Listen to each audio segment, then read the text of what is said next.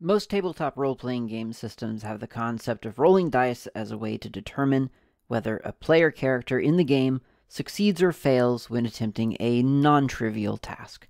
Of course, you and I know a die roll doesn't itself have any meaning. A 20 on a 20-sided die is just a number, no better or worse than a 1 or a 6 or a 6 on a 6-sided die. It's up to the game to define what those numbers mean in terms of success or failure by forcing the game master to set a target number or a DC or difficulty class in D&D. To be perfectly honest, I don't think asking a game master to come up with the definitions of success and failure is great game design.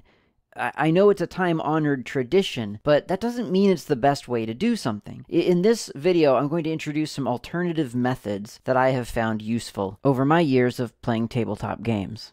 First, let's talk about the difficulty with difficulty class. In traditional D&D, or Tales of the Valiant, or Pathfinder, a difficulty class, or DC, must be set by somebody, whether it's the game master or the author of a published adventure. Players roll die and add bonus numbers in an attempt to match or exceed that number, whatever that number is. There's usually a table in a game mastery guide explaining reasonable settings. It's usually something like 5 for something easy, 10 for something requiring effort, and 15 for something requiring a specialized skill, and then 20 for something that's just highly improbable. But this leaves a lot open to subjectivity when you try to map actual tasks to that kind of chart. Is swimming easy? What about swimming with all your gear on? Swimming with boots on? What about riding a horse? What about walking a tightrope? What about walking a tightrope as people on the ground are shooting arrows at you? On the one hand, there's the argument that the people of your fantasy world would find some of those things commonplace, so maybe some of these things are just a DC 5. On the other hand, a lot of these tasks in a game are performed under duress, so maybe DC 10 makes more sense. Or maybe it should be DC 15 because the alternative, in many cases, is death or near death, so you have to assume a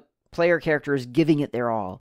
But then if they're giving it their all, maybe the DC should only be 10 because they're exerting themselves more and focusing, and so it's more likely to succeed than it is to fail. As a game master, I don't know what a reasonable DC is for most actions. Given enough variables, I can usually find justification for anything to be DC 20. That doesn't make for a very fun game, though, so for the sake of moving the story forward, I can just as easily justify DC 5 for basically anything. None of the other players at the table have to make that kind of decision. Sure, every player has to make difficult choices, but it only directly affects their own character. Admittedly, a cleric choosing not to spend an action to heal someone can have an effect on another player's character, but it was the group's collective decisions that got the player characters into a situation where they would need healing in the first place. In other words, if you're an adventurer, you know there's risk, but the game master has a lot of choices to make about the world, but only the game master is in a position of receiving input from other players and making a completely subjective decision on its merits. Only the game master is asked to produce an arbitrary constraint governing whether another player gets to do something that they've declared they want to do. This kind of modeling is, I think, partly why the modern game master is sometimes understood, erroneously I might add, to be a different kind of player than everyone else at the table. In extreme, but not uncommon in my experience, cases, the game master is seen as the master of ceremonies,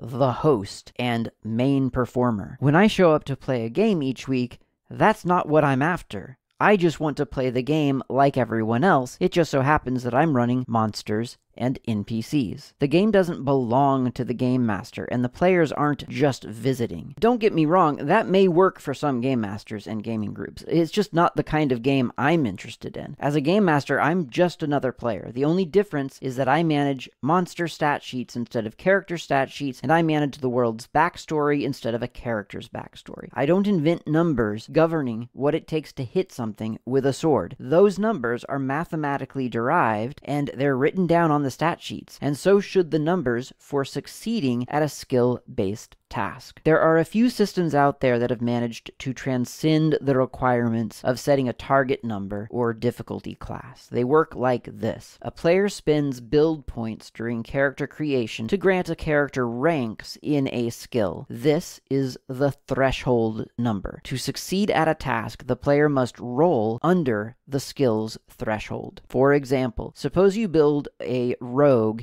in an imaginary RPG system. You envision your rogue as a thief, so you invest 10 points in the lockpick skill and just 5 points in acrobatics. During the game, your thief must walk across a makeshift tightrope into a tower chamber. Your game master tells you to roll to walk the tightrope, and you roll a 7. You needed 5 or less to succeed because you have 5 skill points in acrobatics, so that's a failure. The game master says the tightrope snaps. You manage to grab onto the rope, though, and climb into the chamber, but the noise has alerted the guards. They're on their way. In the chamber, you find a locked treasure chest. This is what you're here for. You have 10 points in lockpick, so you need to roll 10 or less.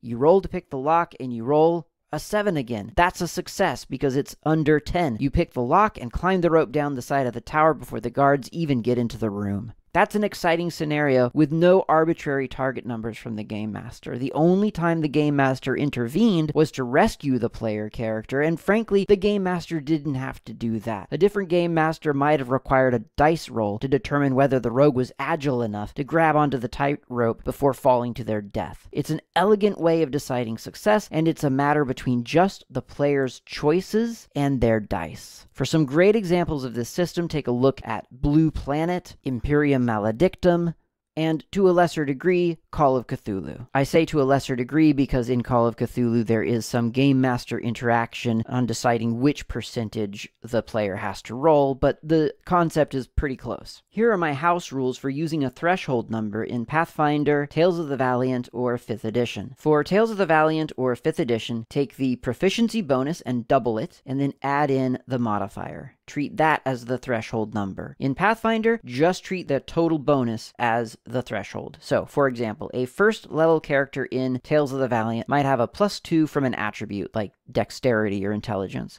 and a +2 from their proficiency bonus on the character sheet. Double the proficiency, so that's 4. Add in the attribute modifier, so that's 2, so that's a 6. That's a 30% chance of success. With no DC in any Wizards of the Coast adventure I've ever seen exceeding 25, characters end up with at least a 50% chance of success by level 10. That's assuming they've got some magic items that provide boosts, which by then most players do. With the help action and guidance or bless spells, the chances are actually a lot higher. By 10th level, using a threshold number, a Tales of the Valiant character with a 10 bonus has a threshold of 15, which is 65% chance of success. A bonus of a +12 is a 17 threshold. That's 85% chance of success. Yes, the percentages get stupidly high. If it's too high for your style of game, then don't double the proficiency bonus when calculating thresholds. You get similar numbers in Pathfinder, but as I said, you don't double anything. You just add up all of the bonuses. This is a little bit harsh on lower level characters. I mean, you might have a +2 from your attribute, like strength, and a +2 by being trained in some skill, like athletics. Combined, that's 4, which is 5, 10, 15, 20% chance of success. That's a little bit less than the 30% of a Tales of the Valiant or 5th edition character. Then again, it makes sense to be a low-level character and not to be as good at something as you become later in the game. So I go with that, but I would understand if a game master thought it might be nicer to adjust it for the lower levels. Whether you use threshold or target numbers, the fact of tabletop RPG is that success is the actual default setting. For an RPG to continue, the player characters have to ultimately succeed, or they tend to die or stagnate, or they fail and the world adjusts around them and creates a new game plot. Either way, skill tests aren't actually deciding the outcome of the story, they're only deciding the way the story gets told. Given that horrible truth, you might wonder why not just use target numbers instead of thresholds. Well, it's all about justification. When a published adventure specifies a DC or target number, there's kind of no questioning it. I mean, there is, but whether you're making one up as a game master or you're justifying a change you've made to the text of the adventure, there are mental cycles that need to happen. You're spending energy having an internal debate over what a sensible target is for a specific situation under specific circumstances. And then when a player succeeds, you might wonder if it was too low. And when a character fails, you wonder whether you set it too high. And that doesn't even consider the times when a player calls your decision out and questions why you've set it so high or why you've set it too low. A threshold number removes this mental processing and makes it a static measure of chance as defined by the players during character creation. And that's what an RPG ought to be about. The player characters. Try using a threshold number instead of arbitrary DCs. See if it works better for you. It certainly has been working better for me, and I think it's just flat out better game design. Thanks for watching.